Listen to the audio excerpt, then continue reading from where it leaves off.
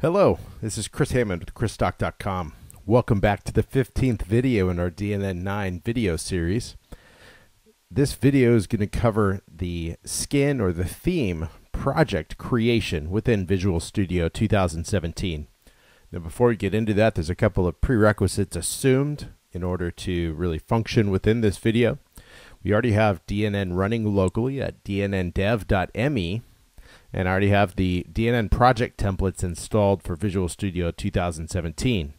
If you don't have either of those completed, you could go ahead and check out earlier videos in our video series. Now from there, we're going to go ahead and we'll start Visual Studio 2017 as an administrator. And then we'll go through the process of creating the project in Visual Studio utilizing the C# compiled theme template. And then we'll do a quick overview of the solution, the files in our skin. And in the next video in our series, we'll actually dig into more details about the actual skin itself and applying that skin to pages within our DNN website. So let's go ahead and switch over to our development environment. So here we have DNN 9.1.1 running on a local virtual machine that I have set up for development. I'm going to go ahead and open up Visual Studio 2017. Now, I already have the shortcut marked to run it as an administrator, so I get the notification there. And as Visual Studio opens up here, we'll wait for that to fully load before we go through the process of creating our project and our solution within Visual Studio. Now, once that's loaded, we can go ahead and go to the File menu within Visual Studio. And from within the File menu, we'll choose the New Project option. Now, we're going to go ahead and use the .NET Nuke templates that were previously installed, and we're specifically going to choose the DNN 789 C# compiled theme template. Now, when you're creating a skin or a theme in DNN, utilizing this template, it's very important where you locate the project files and the solution file itself. So we're going to go ahead and give the theme a name. And we'll just call it sample theme here. And the location needs to be inside of our local DNN website. So in my case, that's at dnndev.me. Now from there, we need to put it into the portals and then _default folder. Underneath of that _default folder, we're going to put the package or the project into a folder called skins. Now, from there, we don't have to change the path. We just leave it as what I've typed out here. Visual Studio is going to create a folder underneath of that skins folder called sample theme. Now, importantly, on the right side of the selection window here, we have the create directory for solution unchecked. So we'll go ahead and click OK. And that's going to go ahead and pop up a window here, which will allow us to come in and modify any of the parameters or the predefined parameters that are part of the project templates for Visual Studio. And I'm just going to modify our namespace and the email address. You don't have to do that. But I like to do that to differentiate my skins versus my packages or modules or other extensions. So we'll go ahead and click OK.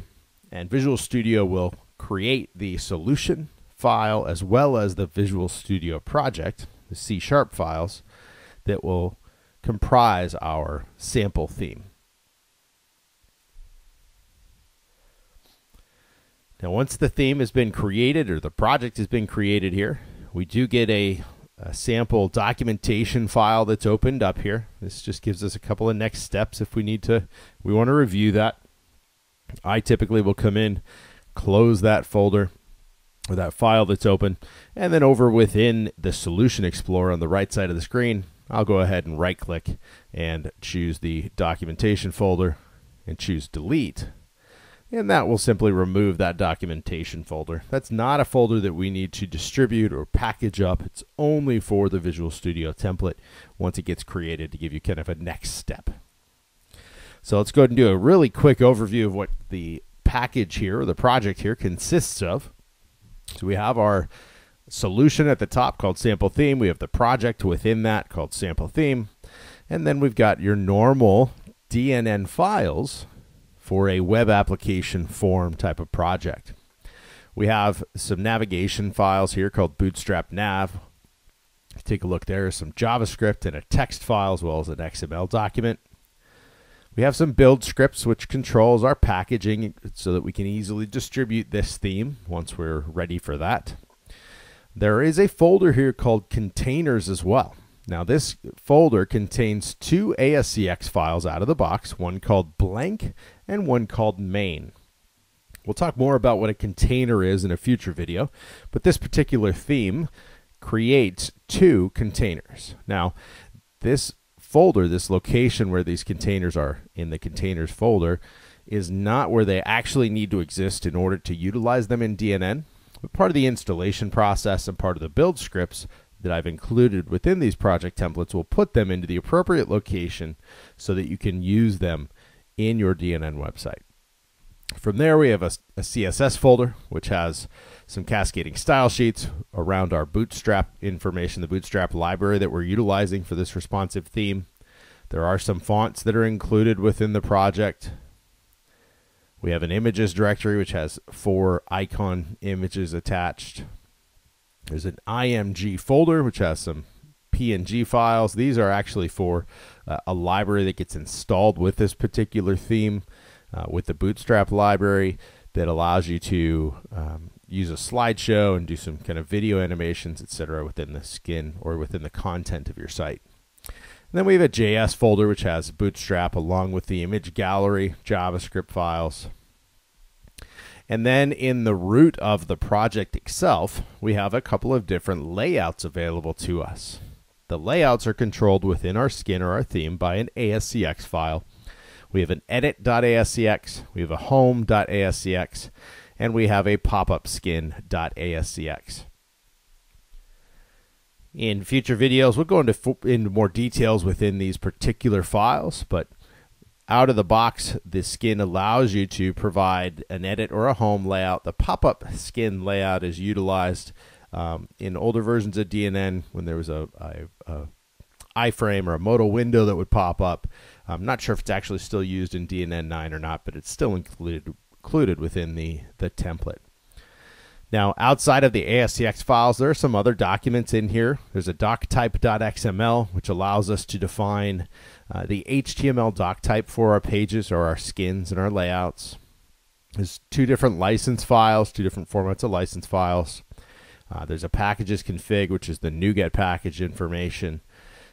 We have a readme.md file if you're utilizing GitHub or Git repositories, and then a release notes.txt that gets utilized during the DNN installation process. We have a DNN file. This is the manifest for our skin or our theme, which tells DNN when we go to install it all of the necessary information for this skin or this theme package. And then we have an additional CSS file here called skin.css, and then a base class called skinbase.cs. So this is a real quick overview of our creation of the project, the theme, the template for our DNN development site. In the next video in our series, we will go through the process of packaging up that skin, making that work within our local DNN site, and applying it to pages. This has been Chris Hammond with ChrisTalk.com. Thanks for watching the video.